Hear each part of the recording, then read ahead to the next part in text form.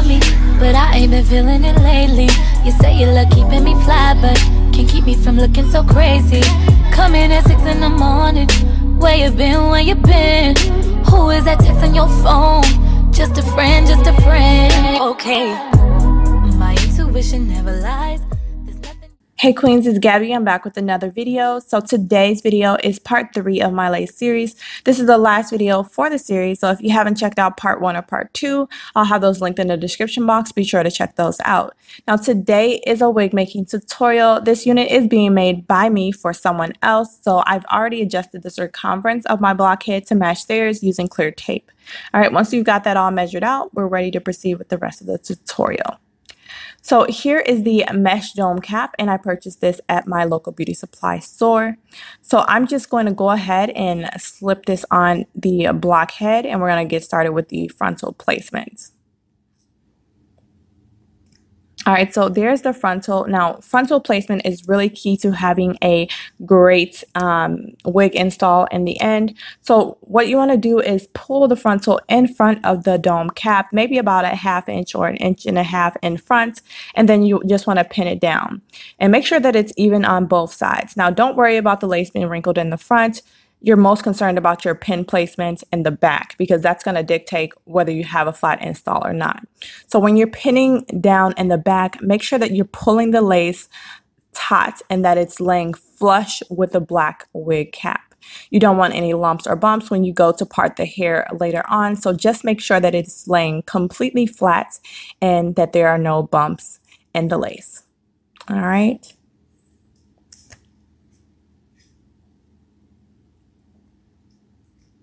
Now, once you're satisfied, just go ahead and either sew left to right or right to left in the back of the frontal.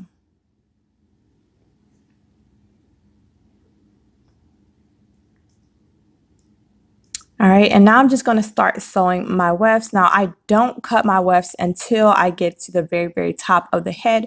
So I'm going to show you how I fold and secure my fold and then proceed to continue to sew up until I get to the portion of the unit where I'm going to actually cut the wefts. All right, so you're going to see that in just a moment. All right, so I'm going to put my fold there. Now, what I like to do is grab the loop there. So as you can see, my stitch is where I want the fold to be, but I'm going to take that excess loop and I'm going to go ahead and just twist it once and go under with my needle. You can either go under or over, but this is going to actually make a very, very secure knot. And once you pull on the hair, it's not going to go anywhere. So you know that that's secure. Okay. Now you can do that once or twice, but after one time, I found that it was pretty secure.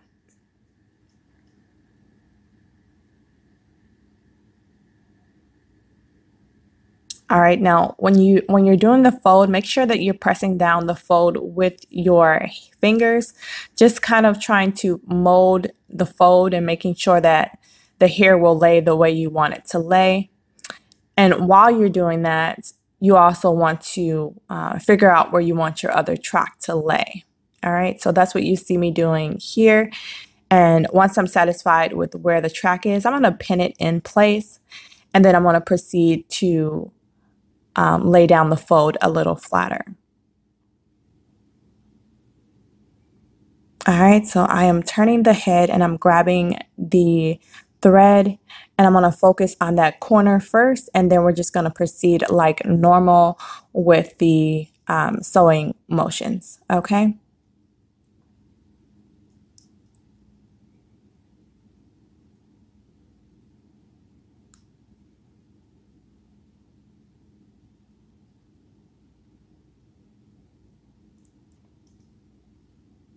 All right, so focusing in on that corner, you want to just push the needle through the corner and make sure that the knot actually gets right on the corner there. And I'm going to do that a few times and even knot it at the end of I think my 3rd time. So just keep on watching and you'll see how I make the knot and then just proceed with the installation. If you missed anything, definitely just rewind and go back. But it is, it's pretty simple for you to secure that fold. And once you've got that fold done, you can just proceed like normal. All right, so that's what you see me doing here. I'm just figuring out where I want that fold to be, and I'm folding the wefts all the way up until I get to the very top. So here is the top portion where I'll be basically making the wefts parallel to the lace frontal. All right, so you want to make them completely parallel up until you get to the final weft, and I'll show you how I did that in just a moment.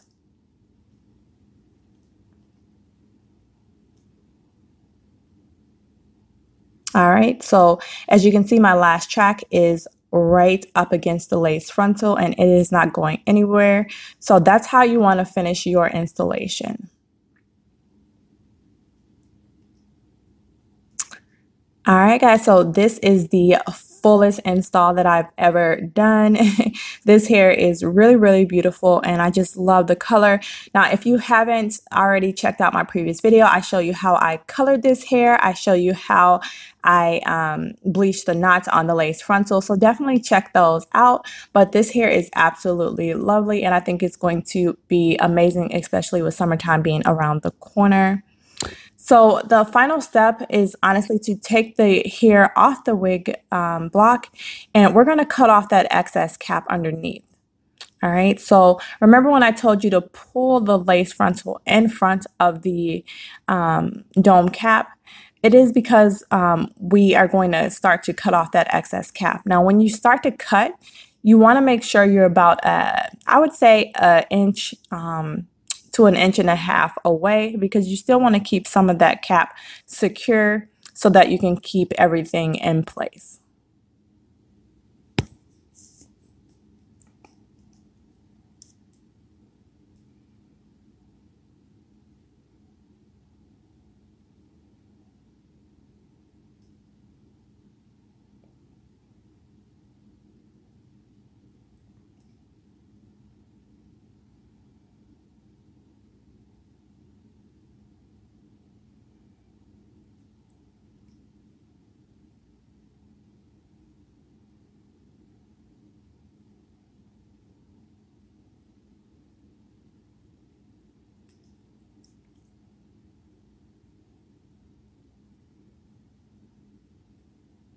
All right, so that is the final step for this process.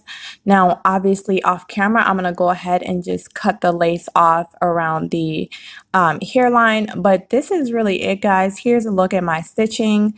Absolutely amazing wig, and I think that my client is going to love it. And this is just the final result. I'm showing you how it looks on my head.